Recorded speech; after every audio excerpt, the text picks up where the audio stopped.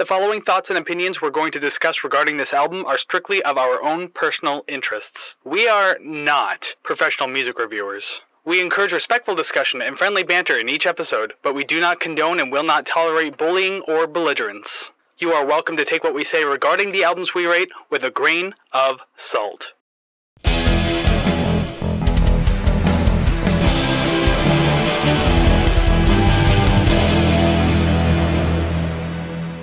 Well, hey there, everybody, and welcome to another episode of the Rate the Record podcast, episode 47. Woo! But here's the thing about episode 47, it's not just a new episode, it is like the official first year anniversary of the actual Rate the Record podcast. Not just the channel, not just like whatever the image is, it is literally like 1 year since we've done episode 1. Oh my God, that... You know what? For those listening that have been here from day one, what is wrong with you? Why are you still here? They need some time to kill, and we are just the weird idiots to do it. Like, thank you, but like, man, if I were you, I would have tuned out after episode 3. So I commend you for your patience, and thank you so much for sticking with us. Yeah, after they heard Dream Theater and Through Her Eyes, that's when they all tuned out because they all agreed with me. Yeah, well, I don't agree, but yes. Of course, but then again, your hosts who have been doing this for way too long now are Kris and Savannah. Exactly, that is and you can even sing your way, and sure, why not? It's our anniversary. We can do whatever we want. Yeah. And by that, I mean we have to actually do an episode because that's kind of what we're supposed to be doing here on the podcast. But so I should say thank you very much for joining us, and hopefully you enjoy this, and hopefully you've been enjoying the entire 1 year worth of shit that we've been doing. I mean, it must be if you're still here, but if you're new here, that's even better.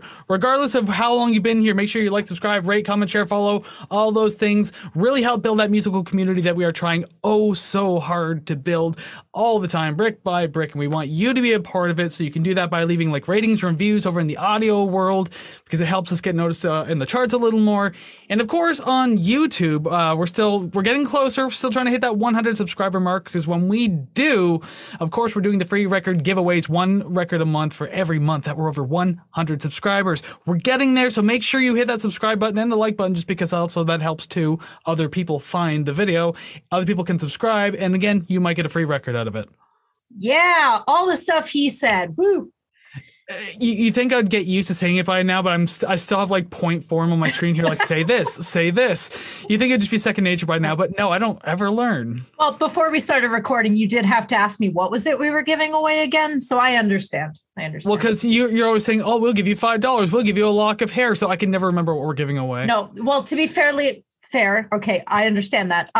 I did take it upon myself to offer my lock of hair. The first time I didn't lump you into something, I will give a lock of hair. Don't remember what the conditions were, so I will make up new ones, but my lock of hair is on the line. If you win one of the free records, you'll get a lock of hair from Savannah. So if you notice she's getting more and more bald each episode, that's because we've been giving away records. This, yeah. Just a whole half of my head just gone. But hey, free stuff. Everyone loves free stuff, so go ahead and do that. But if you do want to help the show out financially, you want to help us build and grow as, musical community and such, there is Ko-fi.com/rate the record. You can donate there. $5 a month gets you into the RTR Club. You get a shout out from us. You'll have a thank you, your name on a thank you card at the end of the episodes and everything like that. Exclusive content over on Ko-fi that we'll be releasing only there and nowhere else. And if you just so happen to be in a band and you got like a song that you want us to listen to and maybe even rank on our own little Ko-fi scale there, we will do that too. But so Ko-fi.com/rate the record. That's what I meant to say. $5 a month gets you into the RTR Club. Check it out today. Yeah, and if your song has heavy bass in it, it's an automatic 6. At least, bare minimum. At least. And of course, that and all the other streaming links that if you want to give us ratings, reviews, everything like that can be found at ratetherecord.ca with all of our social links and everything like that. I feel like it took a while to get through this little beginning intro part just to tell people where to go. Yeah, well, let's go for it. That pun will come up later. Yeah, it will. And the reason why it'll come up later is because we have to start talking about today's band. And I mean, it is the anniversary of Rate the Record. And our very first episode was Pearl Jam with their album 10. So it only makes sense that a year later we go finally into their second album, Versus. To be honest, I've kind of been waiting to do this one since we've done episode 1, but I knew in the beginning we were going to like spread things apart, but then it made more sense of like, what if we just waited an entire year? And then we did. Hell yeah. And then every year on the same date, we just do Pearl Jam. And then as soon as we run out of albums, show's over. Done. Well, and I think that's kind of going to be the thing now where when we do our 2-year anniversary, it's going to be like, what, Vitalogy or whatever the hell the album's called? I think so, yeah, if that's Vitalogy. The third one.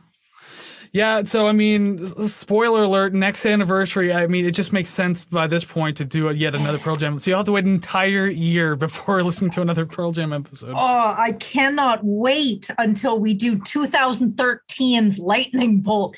Yeah, 20 years from now. And didn't they just release an album not too long ago called like Gigatron or something along the lines of that? So we have a lot of Pearl Jam, and so we have to keep going for years now. Oh my God, we are locked in.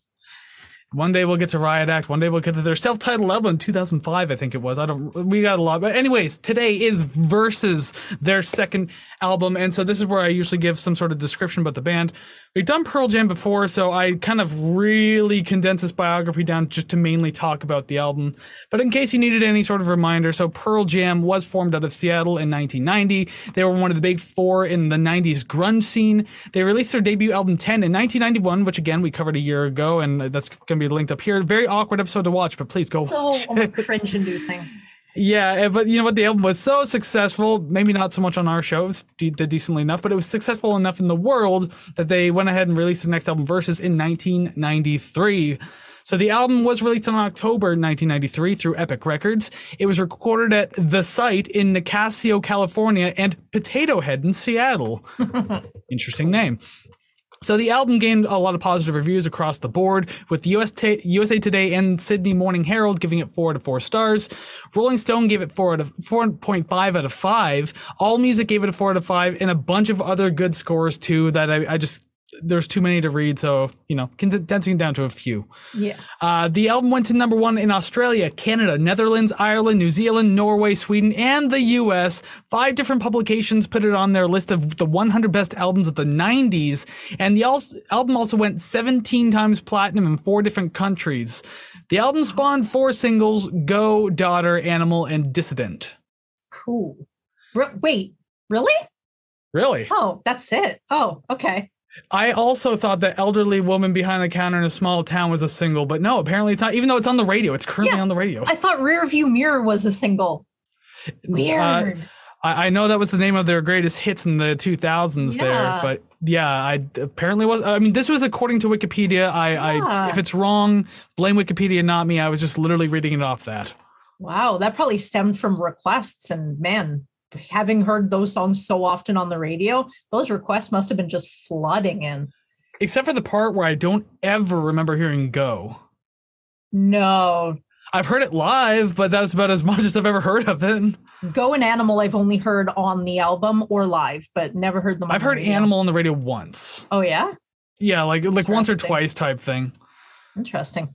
And I mean, Daughter and Dissident are 2 I've heard a lot of, so yeah. Oh, yeah. A lot.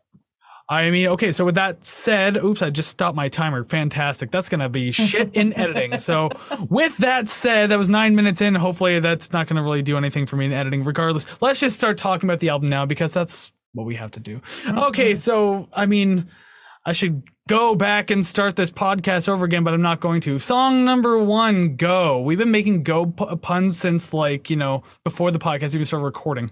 Yes. Actually, you know what? For all of that and the inability to see me roll my eyes at you, I'm going to take these glasses off. Fantastic. But you're obligated to keep the hat on. I'm going to keep the cone on just until I poke something and forget it's there.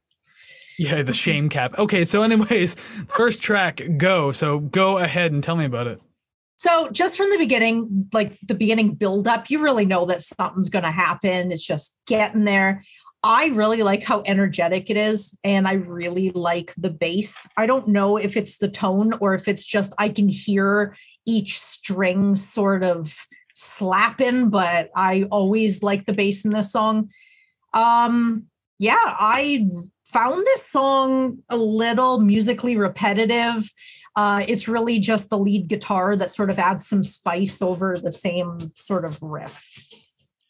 Yeah. I mean, and I feel like that's like a note to go across the entire album too, because there is a lot of repetition in this album, like when it comes to the composition, especially certain songs more than others. But I'm pretty sure that'll come up in my notes once we get there too. Mm-hmm. But yeah, like a great energy to start the song. Absolutely, like it's the same way that how the first album 10, the song Once kind of kicked off the album like in a really energetic type of way. Yes. This is kind of like the same feeling to me, not the same song, but just like, you know, a big kickstart go type thing. No pun intended there. Yeah. That's exactly what it is. The only thing is I feel like the chorus could have been a little stronger though, because like everything going on sounded really great, but the only problem was like the mix was like a little underwhelming going into it. Maybe it was just in the headphones, I guess. I don't know about over speakers, but in my headphones, like, I don't know, it was just spread a little too thin. So it didn't feel as climactic as it should have. And like, again, it sounds really cool. I really like the chorus. It's just too bad the mix is underwhelming. Yeah. But yeah, this track definitely works best as an opener. Like, I mean, anywhere else in the album, it likely wouldn't have sat as well. So yeah, great way to start the album. I definitely agree. It really pulls you in with the energy, and your sort of comparison with Once off 10. I always had these two songs sort of lumped together for that same reason. They have the same sort of vibe to it. But yeah, I liked it. I'd listen to it again, but yeah, that's about it. I realize I say, but yeah, I don't know. That's just one of those filler. Everyone has filler terms. Yeah, but it's only after you keep doing it, and it's like, oh wow, I'm a robot. Well, it's kind of like when you're done saying things, and I just go exactly or something along those lines. It's like my brain doesn't know what else to say, so I have that one word just to transfer me from that thought to the next one. Yeah. I don't know. It's recording this show has definitely brought my attention to some of my vocal quirks that I didn't realize I had day to day. And then I listen to myself going, I really do say that a lot. Well, this is the kind of show that'll help increase your social skills. Maybe asterisk, like, don't take that seriously. Yay. Yeah, it'll help increase your social skills, asterisk, and down below it's just like, will likely not increase your social skills. It will not. It may give you cancer. Yeah, and we claim no liability, blah, blah, blah. Yes. Alrighty then, we'll move on to song number 2 then. Animal, which is probably, at least to me, aside from Daughter, being like one of the more memorable tracks on this entire album. Oh, yeah? Yeah, because I mean, like, this is just more great energy, kind of keeping in pace with the first song, so I think it's great, but it's definitely more aggressive, which is even like more noteworthy, I guess, especially being this early into the album, so like, you know, you're experiencing something a little different as it goes on, so it feels pretty good. I do like the role reversal in this one of the verse and the chorus, because like the chorus is definitely like a lot, it feels faster paced, it's heavier and everything like that. And then the chorus gets like generally quieter. Most of the times it's quieter as it's like building back up to explode back into the verse. So I think that's really super cool. It's a super catchy and singable chorus too. That's the best part, considering you can't really understand some of the words in the verse. Oh my God. Typical Eddie Vedder fare going on here. Yeah. I absolutely do remember singing along to this one when they played it live. I've only seen Pearl Jam once. It was like back in September 2005 at Cops Coliseum. It was Cops Coliseum at the time. Now it's the First Ontario Center. But yeah, I actually do remember being at that show, singing along to it. It was great. That may have been the same tour that I saw them in Thunder Bay. I mean, very likely. Weird. Yeah. But that's the only time that I've seen them too. So I think at the time, I think my mom won tickets on the radio and she's like, here, you can go. Yo, that's how I got tickets too. I won them on the radio. That's hilarious. Were you there with a then significant other? No. So, okay. I'll see how much of this we can like relate to here. Just like a little side story. So Pearl Jam and Billy Idol were coming to town, and I had asked my dad to go get me Pearl Jam tickets. He said, I'm not waiting outside to get tickets. No. So he wanted to go see Billy Idol with my younger brother. So he went and bought tickets for Billy Idol. So I ended up entering a contest on the radio. I won Pearl Jam tickets. I wanted to bring a friend of mine. She didn't want to go. So I asked my dad. So him and I ended up going with Billy Idol. My brother ended up not going with my dad. So he ended up taking me. So I ended up going to both of them anyways.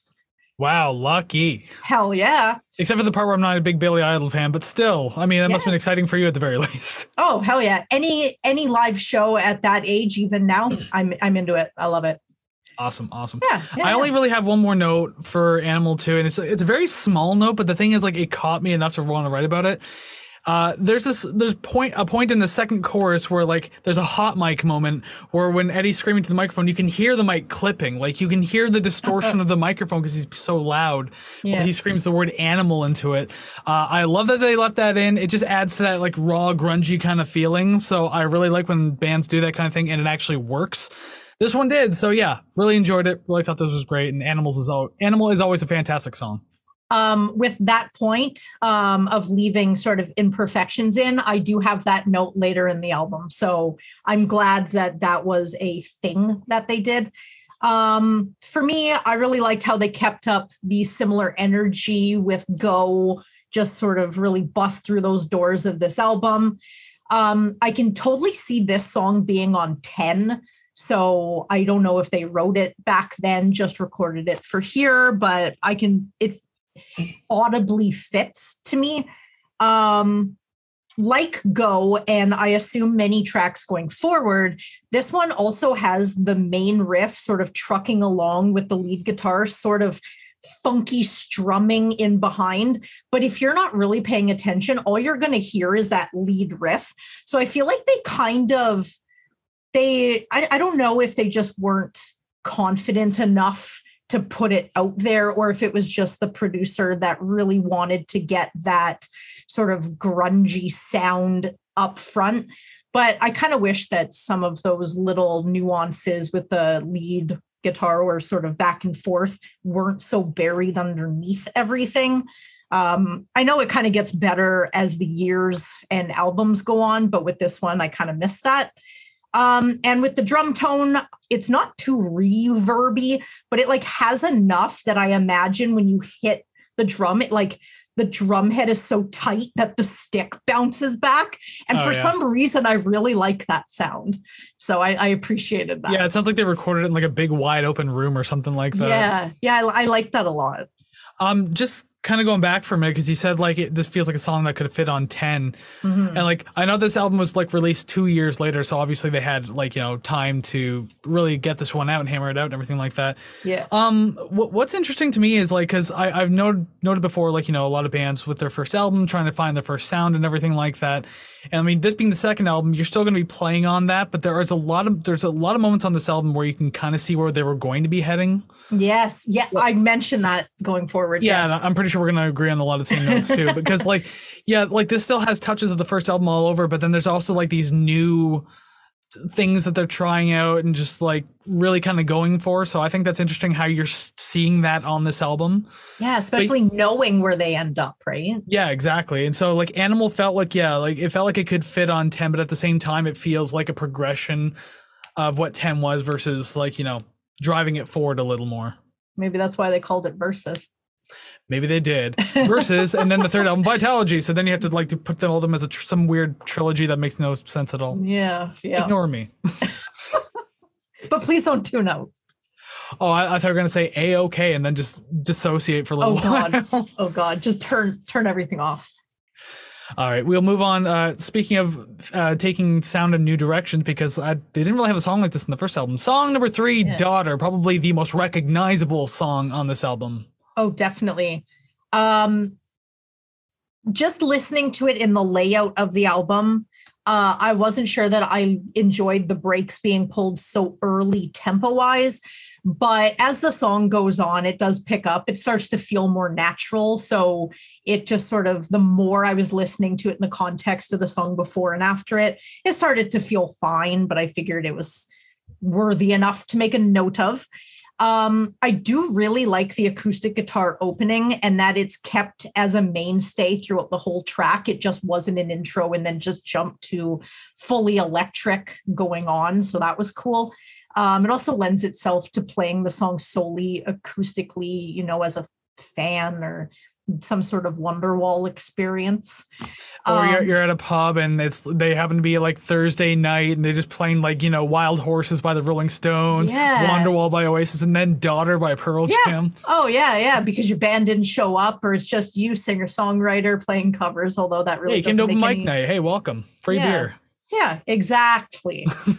And I did notice that the drums seem to follow the downward strums on the acoustic guitar, and it kind of like makes those strums sort of pop because they end in a drum hit. Yeah. There are certain points where it's fairly noticeable, and I really liked that. I don't know what it is about that sound or that feeling. Maybe it's just a little more intensity, but for an acoustic song, it's really nice.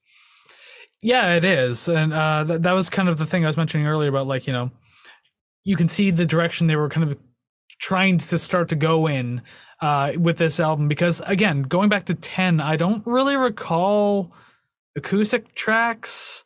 Maybe I'm just not remembering it. It's been a while since we've listened to it, so I don't know. Oh, yeah. But yeah, like this is obviously like a standout for that reason. And that, yeah, it's a very big come down from the previous tracks, but at the same time, it still gets like bouncy enough, like in its like composition and its rhythm and everything like that. So it's not just a complete hard left turn into something softer.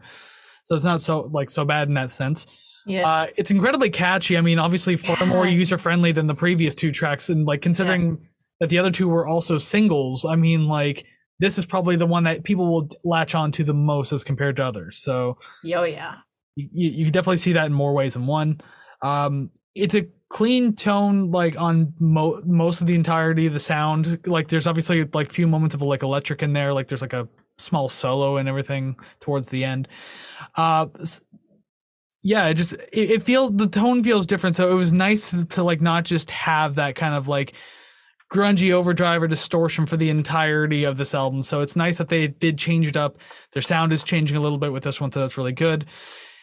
The extended outro was likely not needed too much. That got a little tiresome before too long, but it didn't harm the score, so that's the important part. Okay, so the last 3 points you made are the last 3 points I made, so I'm just going to extend those. Oh yeah, like an extended outro. Yeah. I did mention catchy chorus, very catchy. It is definitely radio friendly, and although they're seen as a quote grunge band, even on their second album, they can transcend that label. And the ending has this Middle Eastern sort of vibe. And although it's not bad, I wonder why they ended the song with it. Yeah, it's just like they didn't know if they were supposed to go into one more chorus. And so they're just kind of like keeping it going. It's like, are we going to pick back up? And then the producer's like, no, cut. Yeah. And so it's like banging on the window. They're like, stop it. Turn it down. Yeah, you guys, the song was supposed to end a minute ago. It's like, oh, gee, okay, sorry. Yep. Yeah, again, didn't harm the score, but it just, it didn't really feel entirely necessary at the end. Yeah, I agree. I just realized I haven't been marking down. Oh. Hold on. I'm going to do some catch up here. There's Go, there's Animal, and we are on Daughter right now. Where did I have Daughter? Maybe not. It's hard to say. Anyways, we'll get there when we get there, I guess. Yes. That's another thing I say a lot. And then we're going to have 0 matches again. Oh, we were so confident for Oasis, and then everything got ruined. God. All right, number 4, Glorified G. Woo. Even and for those of you who are a little too trigger happy, that means Glorified Gun. That's definitely what the song alludes to. You said gun. On the original album, is it called Glorified Gun, or is that just Spotify that decided to get rid of the word gun? I think it's Glorified G altogether. Is it okay? Yeah. So they just maybe didn't want to cause trouble back then and just kind of leave it to your imagination.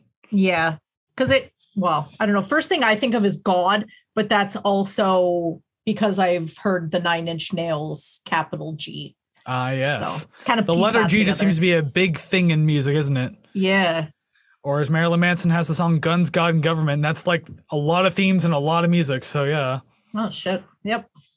As much as I like that album, I just don't ever want to talk about him because he's a piece of shit. Alrighty then, Glorified G. Let's keep talking about this song, though. Yes. I would say that the verse stands out a hell of a lot more in this track as compared to the chorus, and which is interesting to say because, like, as I said in, like, I think it was Animal, for example, like there was a role reversal in intensity where the verse was more intense, chorus is less intense. So you think you would tend to like the verses more, but I for Animal, it was fine. But this one, the verses stood out a lot more. The choruses, I don't know. It was pretty weak to me. Like underwhelmingly weak, not just one of those things where it's like, oh, it's building back up into something. I don't know. I wasn't digging it. I hear the lyrics and I understand it all. I understand what it's trying to say, although we don't do a lyrical analysis or breakdown. I think that's the first time we said that, like in season 3 so far. Yeah. We don't do that, in case you are new here. Yeah, we don't do lyrics. And I know that Eddie Vedder writes like storybook type lyrics here.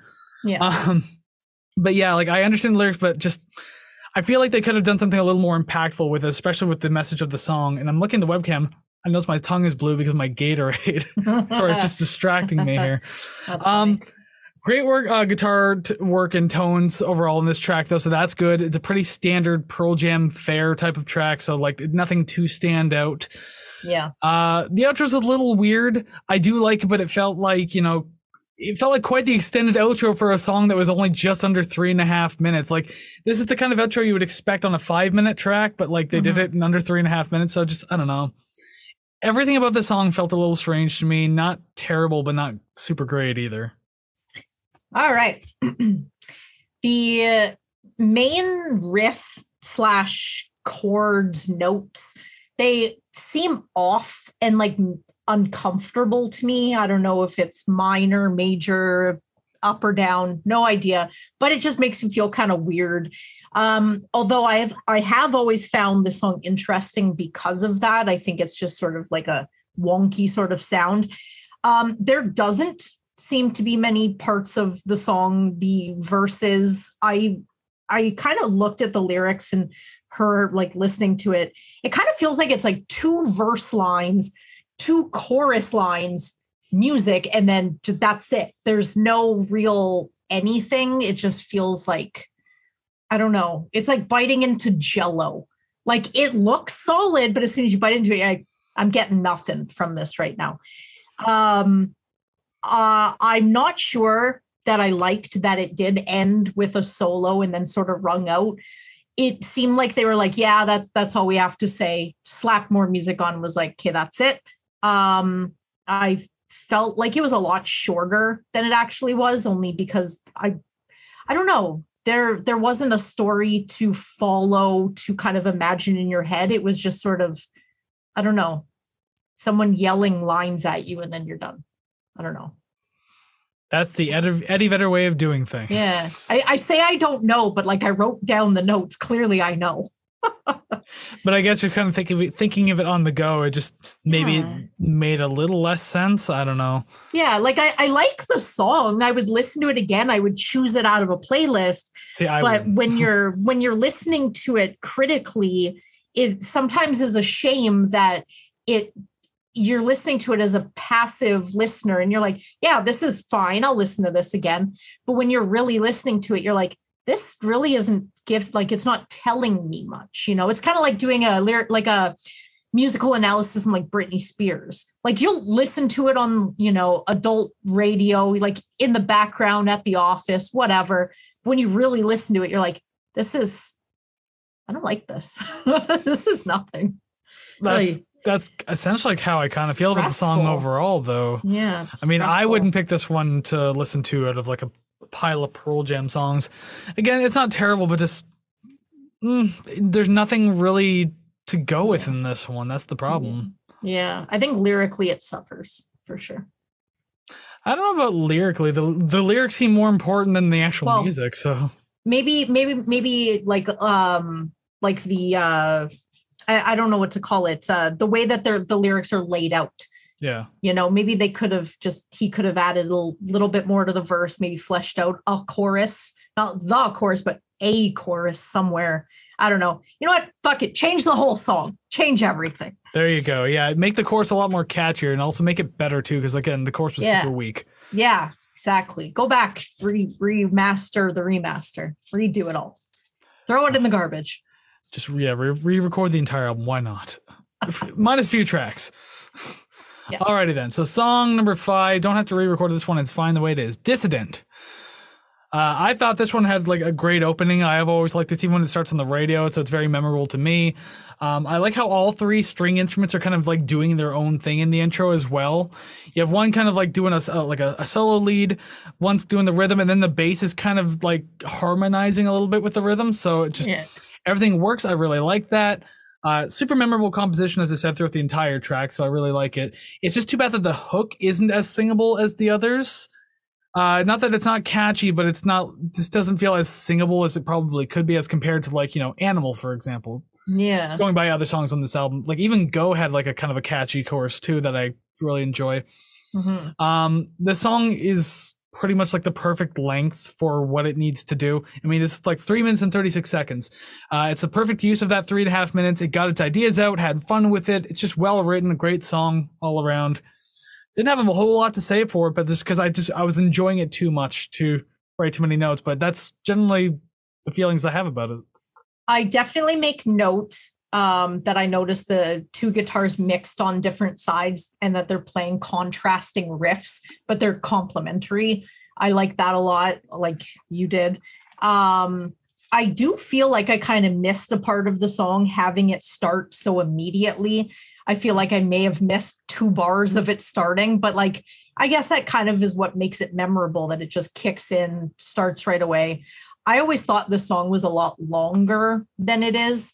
I don't know if I have been confusing this song with a different one, but I'm very pleased when I listened to it this time. I was like, oh, I actually like this a lot more than I thought that I did when I heard it before. Definitely a lot of choruses. They really try and drive that hook in where it's just, you didn't hear it the first time. Well, maybe you'll hear it the 8th time. So they keep on going. The wailing guitar that makes up the main riff, it kind of seems desperate. It sort of has that sort of, I don't know, longing feel to it. And I kind of like that. And yeah, I always kind of think of this song and Daughter, and I think a couple other ones of their more, I guess, quote, slower songs, when really in reality, they're not. They're just not as high energy as, say, Go or Animal. But yeah, I like this one. I have a newfound appreciation for it, I guess, than I did before.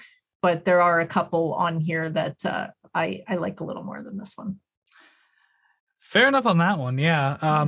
But yeah, you were mentioning about the guitar there. It's like, yeah, it's probably one of the more bluesier things they do on this album for sure. Yeah. But that's what that guitar felt like to me. I like that. Yeah, not bad at all.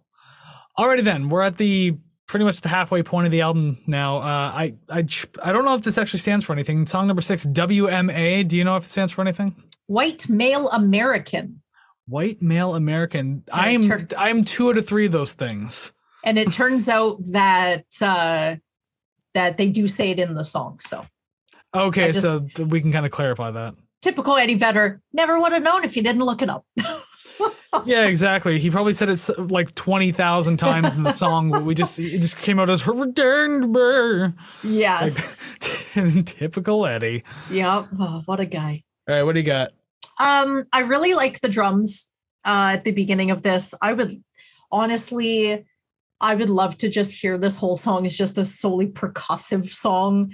Just like something about that was just sort of new sounding. I like that a lot. I feel like this song was a good idea to experiment with. It's just not really something that I'm really into. I don't know. I don't know if hollow is the right word, only because after looking up what the song title means, you kind of get an idea of what the song is about, and it's definitely not hollow at all. Well, I guess the topic matter is not hollow. But anyways, yeah. Point is, the sound to me kind of didn't feel very, I don't know, substantial. I don't know. I feel like I'm really just digging myself in a hole here. Ugh. Please don't throw stones at me. I'll give you all the thesaurus and encyclopedias you need to word this all better if you really need Oh my God, yes, because all the words I'm using, I'm just like, oh my God, all the comments I'm going to get. I'm so sorry. Does this make sense? But I did the note after saying that really just had still like the drums though. So I mean, validation. Then I'll try to tag on that then instead of using too many words. I did say that, there was cool work with like the bass guitar and tom drums to start everything off. It's something a little different to check out on the album. And I wrote that note not knowing that was pretty much the entire song. Mm-hmm. So it was both a problem and not a problem. I guess it was a problem only because the song's nearly 6 minutes. Yeah. So, I mean, it didn't change up too much. And so that's kind of the issue. That's kind of where I was going with it. It didn't feel like it gave me. It lacks substance. Yes, that's there it. You go. Yes. There's words to use. Substance or sub. Isn't that like a combination of substance and abstinence? Or subsistence? Substance. Words. We said we are not professional music reviewers, so you cannot hold it against us. We're not professional human beings. If we can't even speak, then no. The song did have like a really great flow to it though overall, so that it has that going for it. Especially because like, it didn't really rely on that standard rock style of drumming, so again, it gives you something new to kind of like listen to and check out. And I mean, the guitars add some cool layering in the song too, so that's appreciated. But again, the biggest problem is just it all starts to blend after a while. Like everything is just kind of stretched out, kind of thin, and I mean like even the layerings can't really save the song after a certain point. This would be a good 3 to 4 minute track, but being 6 minutes, you kind of get tired after a while. I'm not going to downplay the lyrics of the song, but just the music overall is just like, should it be 6 minutes? The answer is no. Yes, definitely going to parrot everything you just said. I also found it kind of hard to grasp anything, which made it feel a lot longer than it really was. And it was still pretty long. It was already 6 minutes. Perhaps it will become one of these ones that will grow on me. Time will tell. But if doing, honestly, like aside from this song in particular, if doing these reviews have really given me anything, it's the understanding of putting together a track order for a vinyl record, because this song just screams in my face, end of side one. Yes, like, exactly. All it is we're coming down, and all I can think is the next song is going to be fast. Whether I have heard it before or not, it's just that is how it goes. And with this song in particular, it really just capped off I'm seeing this, I'm understanding this. So I'm glad that I got that out of this, but that was also with the song aside. So I'm actually done talking about the song itself. Yeah, a lot of bands will do that too. Like they'll curate the track list very carefully, because you can write songs like in any order just because, Go may have very well not been the first song written for this album, and like, Indifference might not have been the last song written for the album. So curating it to go in some sort of flow is important for the most part. Not every band has to do it. Not every album has to be that way. Like it could just be a random assortment of songs. But like, I feel like with Pearl Jam, they kind of have to, because of the way, especially like, Eddie's lyrics and just the mood of the songs and everything like that. I feel like just it works better curated. So yeah, the fact that this is like end of side A works well, and I can understand that. It's too bad that they feel like, oh, we have to fill 6 minutes, so let's just like do the same damn thing for 6 minutes. We're paying for the space. We gotta fill it. Yeah, we're paying by like the individual groove, like the one groove ring on a vinyl. They're paying like 2 cents for every single like groove ring. Oh God, yeah. And then the producer is knocking on the window, telling them to go longer. So opposite of the last time. Yeah, you got to get right down to the center of that vinyl where it starts doing the looping, skipping thing, and then the needle lifts. You got to go all the way to the very end, as far as it'll let you. That's it. Yeah. And they did. Please flip over to side B. So I guess that's what we'll do now then. And you mentioned when you flip over to side B, you expect something a little louder and everything like that. Well, I mean, we more or less got that. Song number 7, Blood. Hell of a title to start it too. Yeah. It was quite the intense performance from Mr. Vedder here. Yeah. Oh, yeah. Like, I think aside from one sentence, the entire thing is screamed.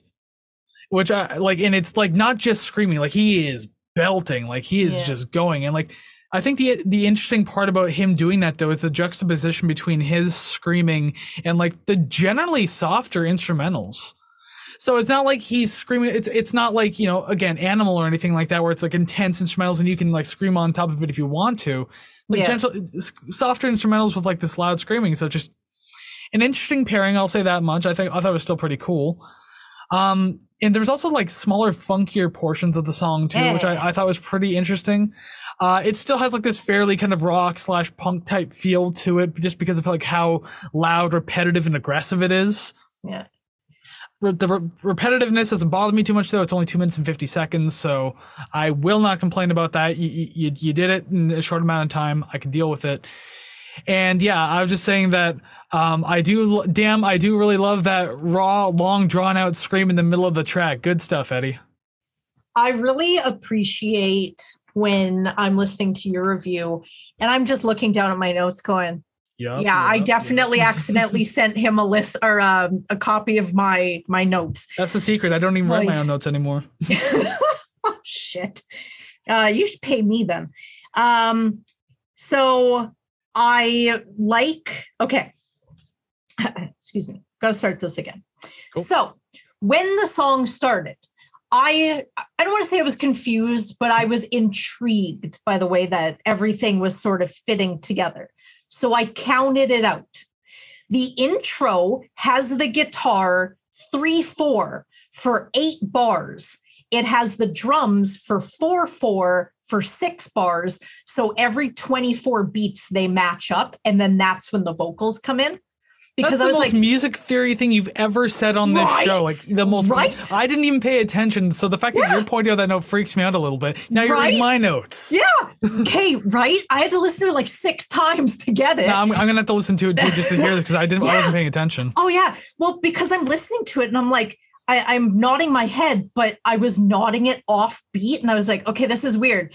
So I'm counting the guitar and then I'm counting the drums. I'm like, okay, this is strange. And then I'm counting the guitar a couple times, drums a couple times. Anyways, very pleased. I really liked that. I found it incredibly audibly interesting and kind of more than the first half of the album, only because they did something like literally different. Yeah. Definitely noted the funky, groovy guitar between the main riffs. I like that a lot. And like you said, it has a punk feel, but I felt it was very well crafted. I don't want to say it was more polished, but in reality, it was. It was like a more mature punk, if that makes any sense. Yeah, it had the sound, but less attitude. Exactly. Like, it had the experience, but it didn't have the edginess. Yes. Calm down a little. So yeah, I really like this one. I feel like I've heard it before. I've heard the whole album. It wasn't a standout track to me at the time, but listening to it now, I like it a lot. I owned this CD in the 2000s. Maybe only listened to it like 2 or 3 times. Really? I was such a dick that I owned this, and I think I listened for songs like Animal and then Daughter because that was popular too. And I don't know, just because I was young and my with allowance or even with my first job, I didn't have any financial responsibility, so I could spend money on whatever I wanted. Yeah. But those were the days. So yeah, I remember just this is pretty cool. So then I bought the album and I don't even think I listened to the entire thing. So I don't recall this song even a little bit. Really? I like it, but I mean, I don't really remember much about it. Yeah, well, it's kind of nice to go into songs like that with no preconceived notions, that it's just brand new and fresh. So, yeah, so it is nice, especially when it's kind of a surprise too. Yeah. Okay, we'll move on to song number 8, the one you thought was a single, which I'm sure it is somewhere in the world. Yeah, there is no way that that is wild that it wasn't a released single. The title of their greatest hits album from the 2000s, Rear View Mirror, double album. Yeah. I think that was the second Pearl Jam album I ever bought because it's it's just a huge collection of all their best songs. Why not? And also, it has one of my favorite Pearl Jam songs on it, I Got ID, which I think is the B-side to another album or something like that. It's not even on a main album. So the fact that you can only hear it there was hey, this is pretty special. Yeah. Dang, I'm still so baffled that this was not a single. Out of the many Pearl Jam songs that I've heard on the radio, I've heard this one just as much. Well, maybe Alive and Jeremy a little more, but holy crap, That is just wild. I don't recall hearing this one too many times on the radio though. So like I thought it was just maybe one of those like special occasion tracks they pull out, and maybe that is the case. Yeah. But I mean, if you say you've heard it more than I have, then I mean, like what's my word, right? Interesting. Maybe it was just the city I grew up in, because they also played the Eagles' "Victim of Love" a lot more than they played any other Eagles song except for Hotel California. So who knows? Maybe there was a fan in the radio station that I got to listen to their curated music list. Well, I also noticed that in the 90s and 2000s on radio, you can get away with playing like the hidden gems or the side Bs and everything like that a lot more often. But nowadays it seems so strict. And I can say that confidently, having graduated a radio program at a college, how just like PDs are far more strict with what you play on the radio now. So it's like, it's interesting that you used to be able to get away with stuff like that, but now you have to like follow to a T. Yeah, that's just wild. That's just wild to me. It is. Anyways, I've always liked this song. Maybe that's why I'm just so baffled. I love the main riff like a lot. There's just, I don't know if it's the cycling sort of sound of the small little bit that just keeps chugging along. I really like that the guitars are doing the same thing, but one is heavily distorted and one of them is clean. So you kind of get that contrast that they tend to do, and they tend to be mixed one in each ear. So I feel like I'm sort of standing there, the only one in the auditorium watching them play, which is kind of cool. And I like that there are a few parts in the song where they kept in some obvious guitar string slides as you're going from one chord to another, one position to another. And it really adds to that appreciation of the imperfections, because they didn't like make them do it again, edit it out. It's just there. It's out front, not hidden. I really like that. I appreciate that. There is kind of a term for that, especially if it makes a lot of noise. It's called a scrape. So like you can hear the scrape on a string when they slide up or down. That's what it was. Yeah. I like when certain songs can do that and like pull it off, because sometimes it's distracting, but then depending on the song or just the style, it fits and is part of it. Like a long time ago, like even recording my own music, I had someone record a bass line for me, and the first take had a scrape in it, and I didn't mind it so much, but he felt very insistent on re-recording it clean. And so I was like, okay. Then I kind of like had both versions. I was like, I kind of want to put it in the scrape, but I guess for this particular style track, I won't leave it in, but I really wanted it to originally. So I thought that was pretty neat. Yeah. But anyways, that's my own music. That was also like link in the bio. Oh, fuck. No one's ever going to hear that. It's not Frail State. Also, that's all I'll say about that. Because also I have to talk about Rear View Mirror. Yes. I felt this was a fairly generic kind of like rock track too. Like at first when that opening riff started, I thought I was listening to the Tragically Hip. Really? I don't know. It sounds like something that'd be like on like, Fully Completely or Road Apples or something. It just like, there's something about the riff that just felt very like generic in that style. That's not to rip on the Tragically Hip. I'm just saying like, they're kind of generic in their own way. Yes. It started to feel a little more exciting and interesting once it got past the verses, because I think the verses are the part that kind of drew me away from this song. Yeah. Just wasn't feeling it too much. It did have a good energy overall, though. I will say that, and like good guitar work all around, so there's that much I can give to it. It's not super exciting, but it's not exactly boring either, I guess. Mm-hmm. It's not really a memorable track though. Like, I don't know, that this one is another one that didn't hit me all that well, although I am familiar with it because of the greatest hits. Yeah. But it's good enough for when it's on. I wouldn't necessarily change it, but I wouldn't put it on a playlist. Let's just say that much. This is definitely a track that I would choose to listen to. Everything in this song, I feel, is complementary to the main riff, to the guitars playing it in a higher octave, to the bass pulling it along pulling the riff along during the end of the song. I really like the drums increasing in intensity near the end of the song. It all kind of comes to a head, and then it just sort of explodes, I guess. You can hear the drumsticks being put down, and then I heard that, ending. I thought that was really interesting. It definitely adds to that whole we're doing this in one take, and if you don't like it, that's it, we're done. That kind of feel. So I don't know. I always have a soft spot in my heart and my ears for this track. I'm glad it's on this album. I get to listen to it. Maybe it's very well like one of those albums that like where all the instrumentals were recorded in one room and then like the vocals were recorded separately type thing. Yeah. Like a very Blood Sugar Sex Magic type thing to do. But actually on the note of the Red Hot Chili Peppers, let's go on to song number 9, Rats. The reason why I bring up Red Hot Chili Peppers because I said feels like they listened to a little too much Red Hot Chili Peppers coming into this particular track because my God, this sounds like early 90s Chili Peppers. Really? Like, just, I don't know. It was way like you had this like cool funky bass line that kind of goes to the verses. I'm like, okay, that's a very Flea thing to do there. Yeah. Not necessarily pop slap, but it's still there. And just, I don't know, everything that was happening with the guitars and drums just.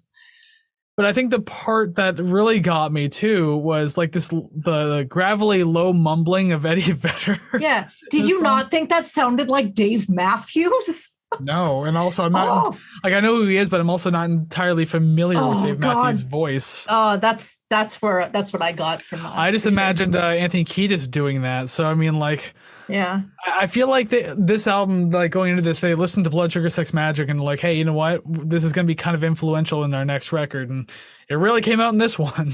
Oh, my Lord. The second half of this track, though, I wasn't super huge in the first half. The second half picked up a lot more for me, I guess. It was a much more straightforward composition, but I mean, it works well as a pickup from the funkier first half. So I like how there's just a balance of the song where you get this, but then you get this. So it's not just the same thing all the way through. And both parts kind of do what they need to. So I thought that was great. My biggest gripe of the song is literally the last minute, though, as much as I like it. It starts fading as everything is happening, and it fades for 1 solid minute. I went back and started listening for the exact point the volume started to drop, and the song is 3 minutes and 16. It was a 4 minute and 15 second. It was 3 minutes and 15 that the volume slowly started to fade. I'm just like, the song's still happening, boys. What are you doing? Okay, I'm just gonna insert this. Was it just me or was it trying to fade out but just wouldn't? I kept hearing the volume lower and then plateau until it finally ended. I wasn't sure if that was just me or my headphones. I listened to it going, the fuck is this? I didn't like that very much. It was very awkward. Because there was still a lot of energy going on in that part too. And at least for me, it was the more enjoyable part of the track. So it's like, you're taking this from me. What are you doing? Yeah, don't siphon this shit. Just give me the shit back. Yeah. I didn't like that either. Ugh. Yeah, not entirely fond of it. But what do you have to think about Rats aside from the ending? First note, capital letters, bass. I don't generally mind tambourine, but I didn't really like it over the solo. I think that was the only place that it was, but maybe if it was put over the chorus or like that musical bridge that came closer to the end of the song, it would have been better. Over that solo, it feels like someone was like, oh yeah, you get a solo, and then just tried to drown him out. Didn't like that very much. Hey, Eddie Vedder needs something to do. Oh my God. Well, he can hang from the ceiling and drink wine. Oh yeah. The breathy vocals, the breathy deep vocals only lasted for 2 verses and didn't come back. So I wasn't really sure what the point was. There was no callback to it. And it didn't sound very good. Yeah, it was really weird. Definitely reminded me of Dave Matthews. The only frame of reference that I had come to. And I feel like this one has potential. Well, had potential, I guess. But it wasn't sure what it was as it went on, because it had me at the beginning and then it kind of felt like it turned into a different song, but close enough to the beginning that they were like, yeah, we're just going to package this all together. It's like something being, I guess, light red and dark pink. When you really look at it, they're different, but to the untrained eye, it's just the same. Put them together, whatever, ship it out. Yeah. So it's really all I got to say about it. My thoughts more or less. I do like the second half of the track though. So at the very least, it had that going for it. Yeah, yeah. But there's still like a lot I like to appreciate about it. I know I'm kind of picking on it for sounding like the Chili Peppers, or at least in my eyes it does, or ears I should say. But you know what? Obviously we've done Blood Sugar Sex Magic. We all know how I felt about that album versus you. Versus, haha, there you go. I didn't mean to make that pun at all. It just works. Yeah. But the idea is, I mean, I don't hate the song, don't super love it, but it does remind me of an album I really like. So that's gotta be worth something. It's a little more endearing in your eyes, ears, and 100%, or at least 75. Yes. Regardless, I don't do anything 100%. And on that sad note, we can move on to the other song that we thought was a single, but apparently isn't, even though it's on the radio all the time. Number 10, yeah. Elderly Woman Behind the Counter in a Small Town. Like, if I don't look at it while reading it, I'm going to stumble on that because it's just a very long title. I remember it, but it's always one of those, why did they name it that? I seem to recognize your face.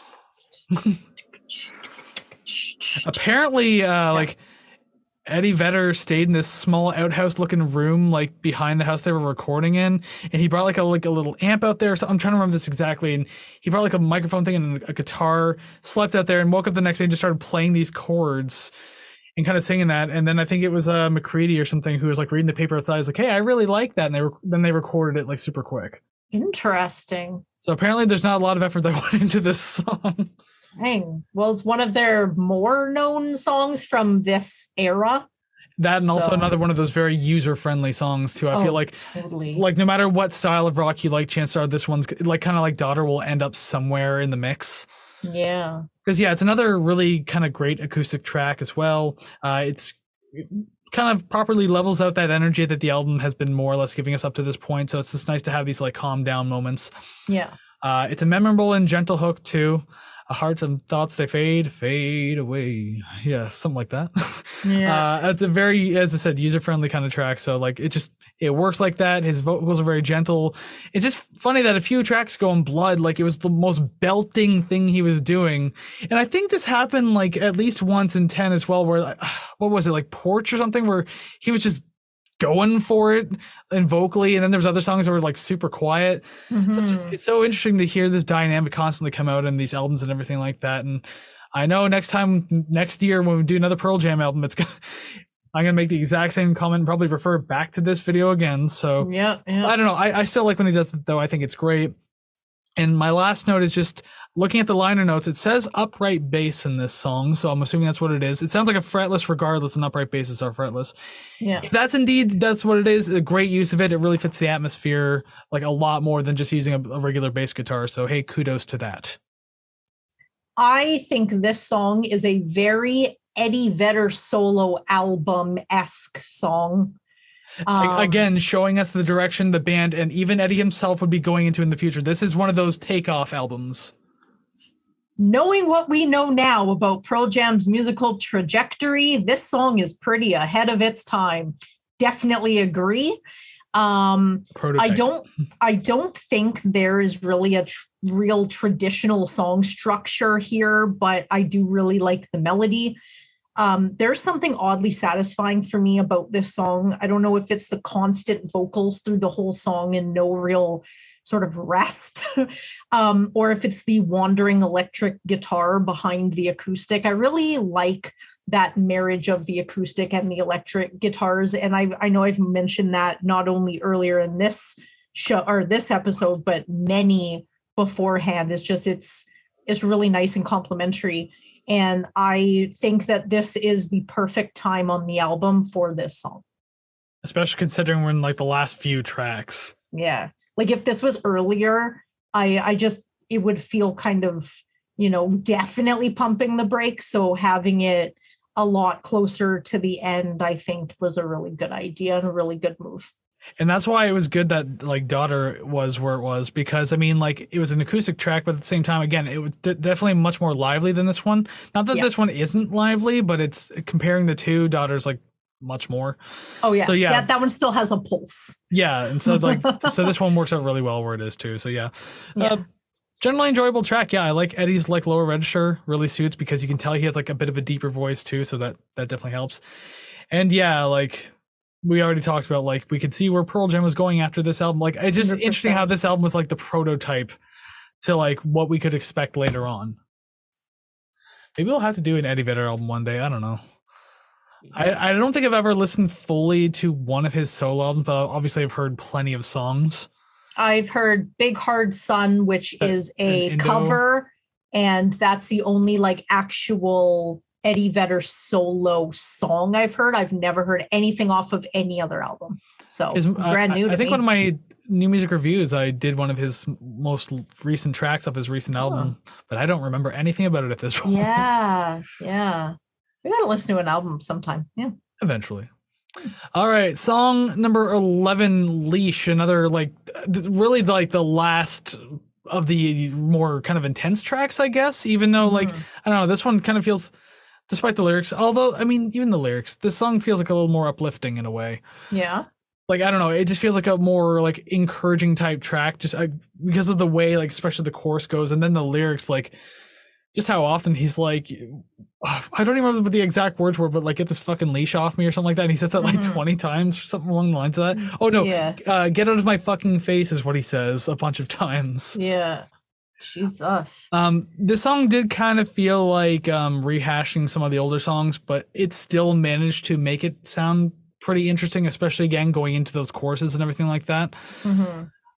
Yes, as I said, it still feels pretty encouraging as it progresses. Like it feels like a high spirit feeling, and it's like the lyrics feel really rebellious too, so I guess that's what adds to the feeling aside from just the instrumentals. But yeah, all I wrote was so many F-bombs, such angry young men. Oh my god, yes. I think this is the most use of the word fuck I've ever heard in any Pearl Jam song. I haven't heard all Pearl Jam songs, but so far this one is it. I think so. I didn't really take a liking to the song. Spoiler, we're close to the end anyways. I don't know if this song would have sounded better elsewhere or like somewhere else on the album. Like I didn't really want to be pulled into a heavier track again after the last one, at least like this sort of heavy, maybe something like, I don't know. I don't really know where I would have put this song, but I may have wanted to take it off the album and maybe release it as like an unreleased, maybe B-side, something like that. Like I Got ID, and like that song should have been on this album, and then this song should have been like its own thing.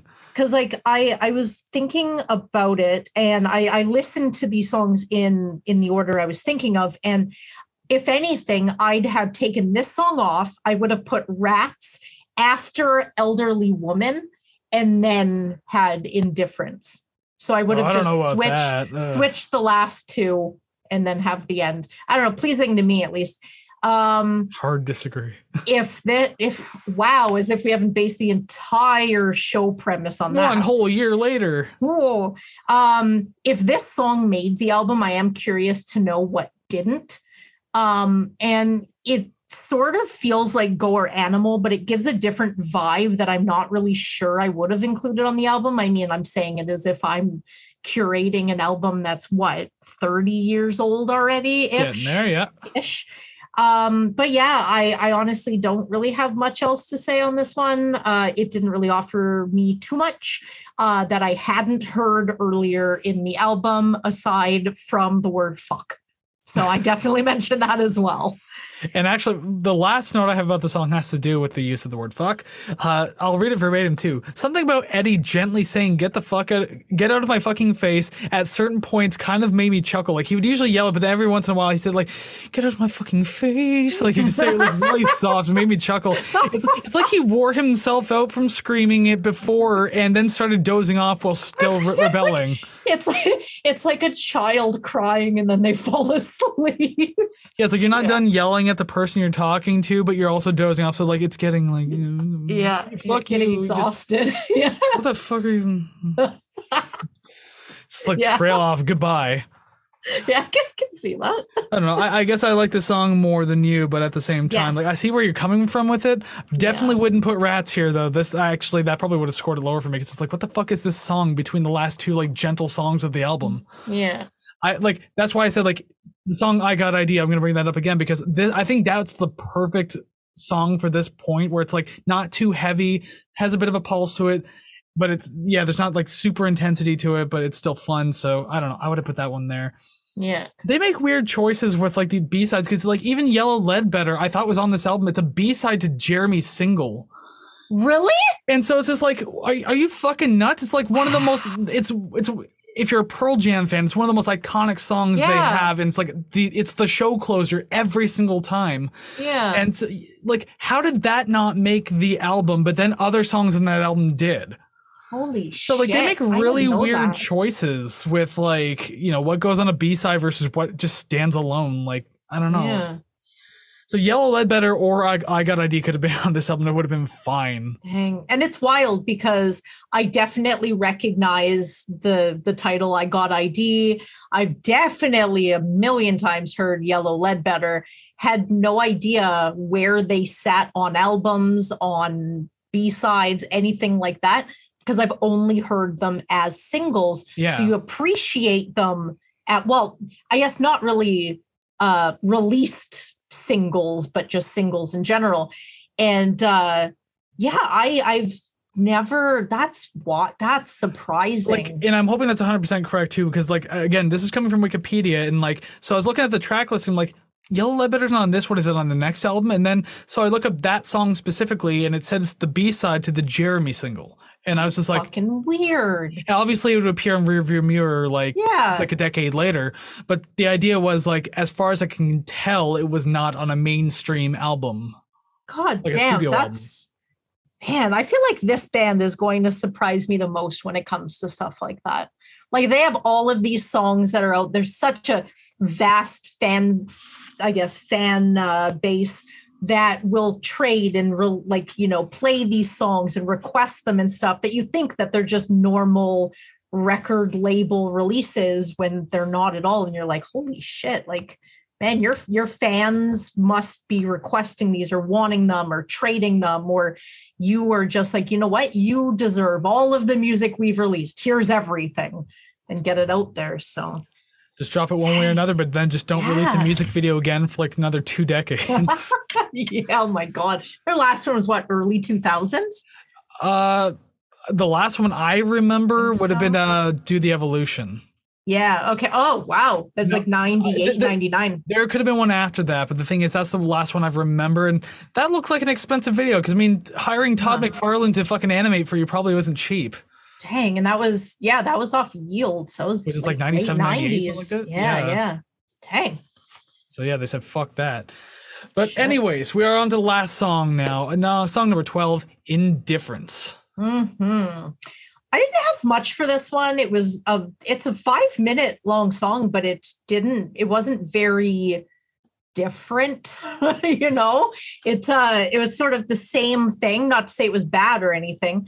The intro sort of quiet sounds with the tambourine really gives me the feeling of wandering into a cave with the echoey dripping water.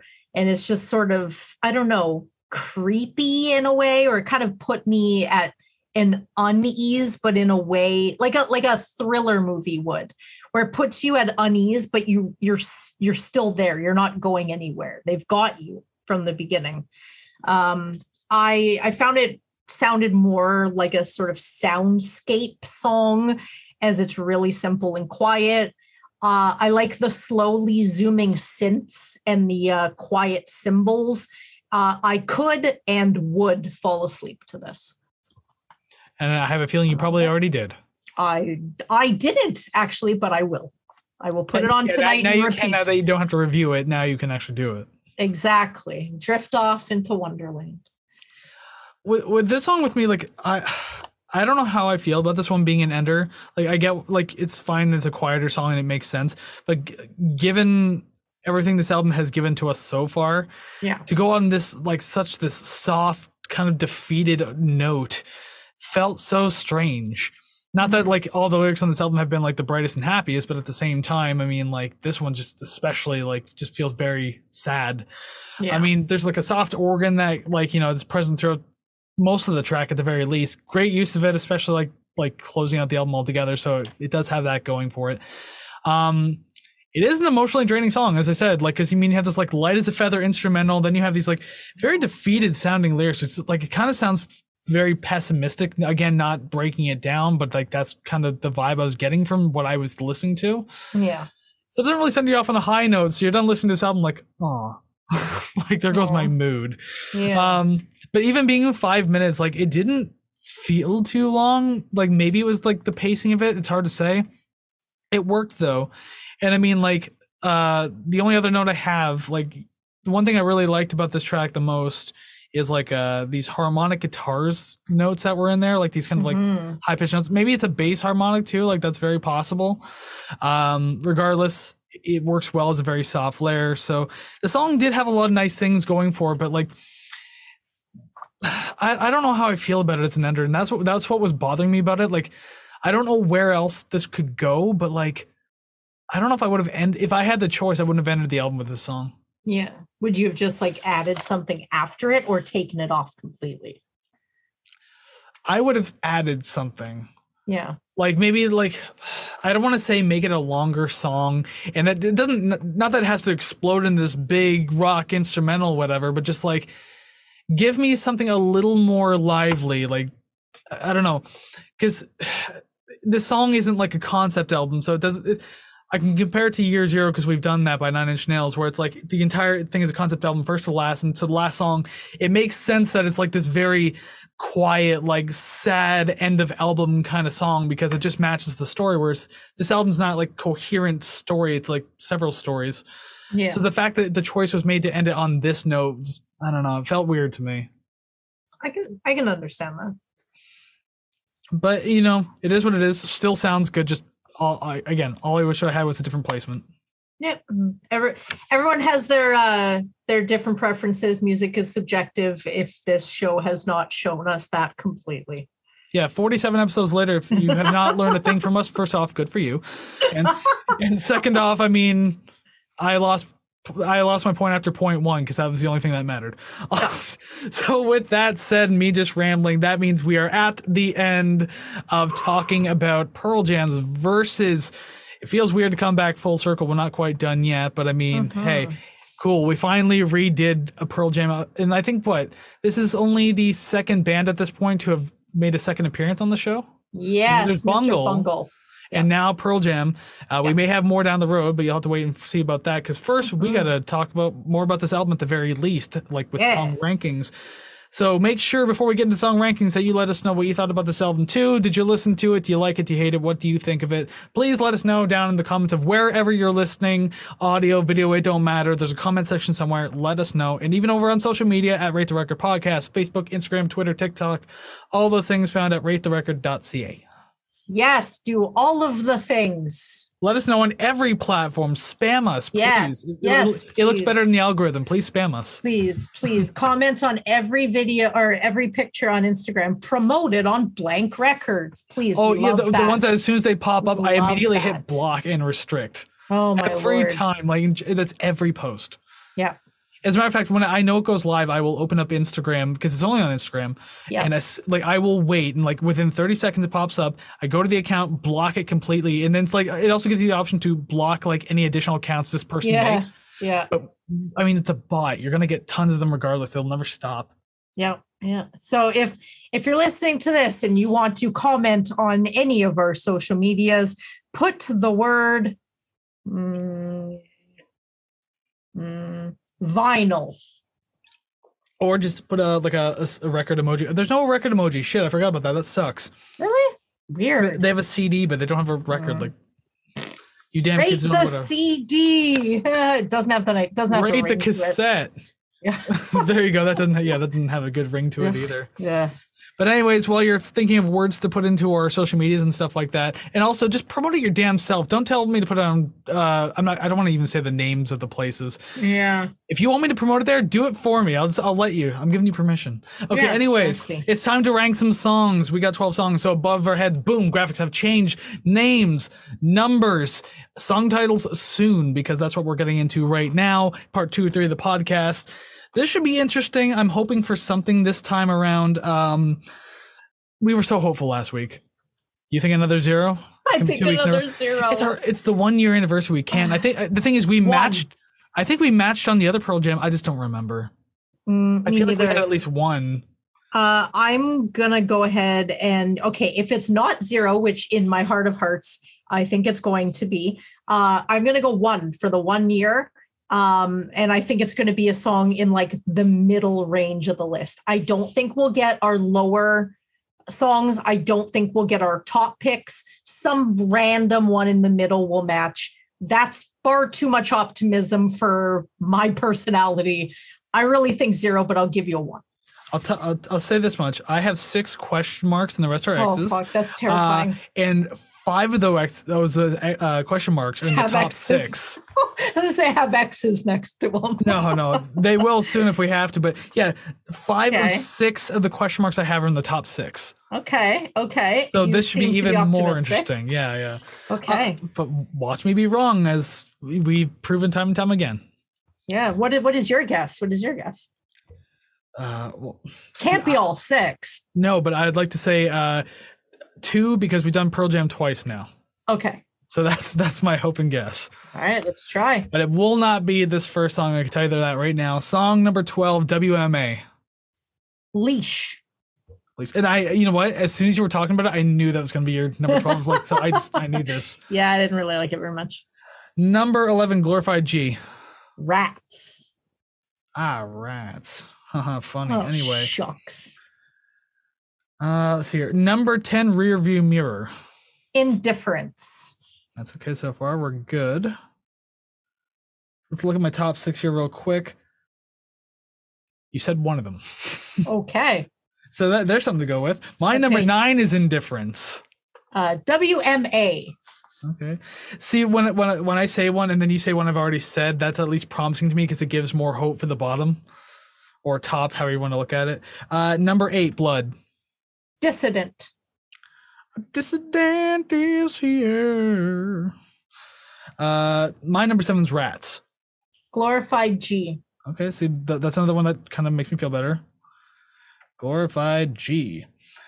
Number 6, Daughter. Elderly Woman. Well, turns into an elderly woman. Yeah, just given enough time, yes. Only if time is kind to that little girl. Number 5, Go. Daughter. Oh, you're gonna hate this. Yeah, this is my number 4 is Elderly Woman. Go. Gotta love how that happens. Number 3, Leash. Animal. Wow. Well, that's it. It's all over now. Big old 0. I knew it. I could feel it in my heart. This is your fault. You're too pessimistic. Oh, I do it on purpose. I change all of my song listings as you're talking. Even though you don't know where the hell else anything would fall anyways. Number 2, Dissident. Blood. And number 1, Animal. Rearview Mirror. How is that number 1 as compared to Animal, man? Music is subjective and my ears work. I strongly disagree. And again, I can point you to, I can literally point you to our album rating screen where the vast majority of my albums are on top. So in case anyone needed proof, let's go ahead and just go transition right there and I'll show you myself. Whoosh. The album rating screen, that thing that we do, the actual title of the podcast, and now we actually, make it a thing to happen. Let me rate the record. Is that late? Am I late again? Yeah, because also, not only that, I didn't even do that at the beginning of today's episode. Oops. I always lose track of what I'm supposed to do and not do in the beginning of the episodes. You think a year in I'd know, but wrong. That's okay. It's too funny to throw it in an hour and a half late. Next time, you should do it halfway through the album review while I'm saying something and just out of nowhere, rate the record. I'm going to be like... I just drop off at the end. I'm just like, what are you, Internet Explorer? Yes. The new generation of kids won't understand that one. But that's fine. Oh my God, that was funny. Okay, continue. I'll stop interrupting you because that was pretty funny. Perfect, because now we have to put Pearl Jam's Versus album, this big goat sheep thing right here popping up on the screen. Boom. So 1 year's worth of albums. Oh my God, I just realized that I didn't fix the Oasis picture at all. It's still just sitting there. Oh my God. Like we didn't see that little error. Oopsie daisies. It's all good now. Uh-oh. What error you're talking about? Don't worry about it. We have to put Pearl Jam's verses somewhere. So 1 year ago, just to think that Pearl Jam's 10 was the #1 album on our list for a single episode. Actually, no, it was more than that because episode 2, I definitely remember. What? Oh my God, what did we do for episode 2?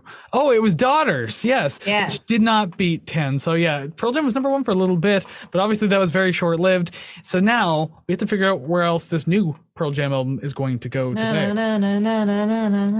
So as I pull out my calculator, go ahead and tell me what you thought of the album. Well, I did not have any preconceived notions about my score today. So when it came out as 73.33, I was happy, yet not surprised somehow. 73.33. That is like, I think, the minimum qualifier to make it just a solid B album for yourself. Excellent. And you rating it with a 40 is really going to knock that down, isn't it? Imagine I hated it that much. Oh my God. Like we go from 10 and like this album kind of felt like an extension of 10, but just a bit more of a progression in their career. I hated it. Yeah, so that'd be so weird if that was actually the case. No, I didn't hate this album. It wasn't super fantastic, but I did enjoy it for the most part. My score came out to 79.16. What? So this is where I get very curious to see how close it is to the original that we have ranked, because it comes out to 76.24%. It is between Animals as Leaders and Kevin Gilbert. So I was kind of hoping it'd be right next to 10. Oh my God, that'd be cool. But no, we are over here. It's going to be in this particular section over here. Look, it didn't even beat your boy Kevin. Isn't that great? Oh, it is. It is. Now he's being chewed on by a sheep. I hope you're happy. Well, he's dead, so. Oh, his bones are being gnawed on by a sheep. I hope you're happy. I am ecstatic, thank you. I would certainly hope so. Man, we started this podcast in the B tier, and now a year later, we're still in the B tier. Woohoo! And not even that far off either. Like, I think, if I remember correctly, I think 10 was like 74% or something along the lines of that. Already closed the page, couldn't tell you. Don't worry about it. It's fine. I'll throw it in editing right here over my face. Boom, look at that number. So I'll know if I was correct or not. So, I mean, the audience will at the very least. But yeah, so we have now not only looked at Pearl Jam's second album, Versus, but we have gotten through 1 whole year of episodes. It doesn't equal 52 weeks because obviously we took some time off in those 52 weeks as we kind of need to. But at the same time, yeah, holy shit, we've been doing this for quite a while, haven't we? That is just, and I know that I've stated this multiple times before today, but it is just wild to me that we are still going, that we have people that listen to us, which thank you. Like, I know at the beginning I was joking about what is wrong with you, but seriously, like, I can't get my friends and family to listen to me. Yet some of you are here every week watching our extra videos, watching these, listening to us, interacting with us. And for that, I personally so grateful. Again, what is wrong with you? But you know what? I really hope to see you next week, the week after that, and going forward. And thank you for sticking with us for an entire year. That was very heartfelt of you. So I think my job as an editor, I'm going to put fart sound effects in while you're saying all that. Cut it out completely. Yeah, either just completely scoop it or just put a bunch of crazy ass TikTok sound effects over top of it or something like that. Air horns. I request air horns and whoopee cushions. Oh, I said farts, and that's all you're going to get. God damn it. But yeah, like, not only just thank you for joining us for this episode, but yeah, for the entire year. I mean, it's been great to watch this whole podcast grow. I mean, I don't know how much better we've gotten at doing it, but the idea is I think the show has gotten better as it's gone. And it's been because of the support of people like you. So thank you very much for checking us out, listening, giving us your opinions on albums and everything like that, and all the songs you like, your rankings, everything. Your requests as well have always been fantastic. Don't forget you can actually request albums too. I usually say that at the beginning, but I'll just say it all now. Once again, thank you very much for joining us for this episode. If you like what you see today, remember to hit like, subscribe, rate, comment, follow, share. All of those things help build the musical community. You know that we're trying to do that. And of course, you can send your requests, which can also be found over at ratetherecord.ca, along with all the streaming links we have and the social media links. So make sure you're over there. Give us your album requests, because we are looking to do like a lot more of those. Yeah. We have, I'm going to say, at least 2 coming up. Yeah. For now, but that number needs to be pumped up a little bit. So if you would so kindly have an idea in your head of what album you want, there's like a 95% chance we'll do it. Oh, hell yeah. I say that because we've actively turned that one down before. Yeah. I won't say which one, obviously, but the idea is like there's just obviously some albums we will not do. Yeah, but they just didn't fit. Exactly, yeah. So yeah, go ahead, do all that, be part of the community, great. And don't forget, if you do want to be part of the RTR Club, $5 a month, go to ko-fi.com/ratetherecord. But again, that can be found over at ratetherecord.ca. Wow, what a year it's been. So next week when we do this episode, none of this crap will be here. Maybe I'll make videos of me like just destroying these decorations for no reason at all. Like no reason. My hat will be gone, but the glasses may come back. Which I actually really like them. But you find them inconvenient to wear. So, I mean, like, I'm surprised you keep those over the hat. So the only thing I don't like about the glasses is that the headphones squish them into my head, but the blue lenses are really pleasing to look through. So I like that a lot. Yeah, but doesn't blue light like keep you awake and everything like that and like strains your brain? So, well, you know what? Sometimes your brain needs a strain. Doesn't matter. All right. Well, hopefully your brain doesn't strain too much, because you have to give us that little hint reminder that what we want to, not what we want to be listening to next week, what we're going to be listening to next week. Next week is your choice. You got something lined up for us. So, I mean, why don't you go ahead and tell the people what they could expect? Well, alongside the spoiler, this is actually an album I've heard the entirety of multiple times. So shocking. I've heard it a few. The singer of this band has been called out for cultural appropriation on a multitude of occasions to progress their musical career. And so, spoiler alert, it's The Best Damn Thing by Avril Lavigne that we're listening to next week. Or maybe just specifically her Hello Kitty song. I don't know. We haven't decided yet, but we'll get there. Yes. Along that same vein, but I would like to listen to Avril Lavigne's first album first. So maybe I'll request that under a pseudonym. And I'll just know, because you'll be especially excited about it and be like, wait a minute. As soon as I said that, your face is like, I am currently having an aneurysm. I'm going to close requests for the next little while, so you can thank Savannah for that. You're welcome. Alrighty then. Well, that kind of gives you the idea for next week. No, it's not Avril Lavigne, but you'll have to come back to find out exactly who it is. Yeah. But until then, go ahead and go listen to some awesome music like Pearl Jam's Versus album, Why Not, to help us celebrate our 1-year anniversary. Woo!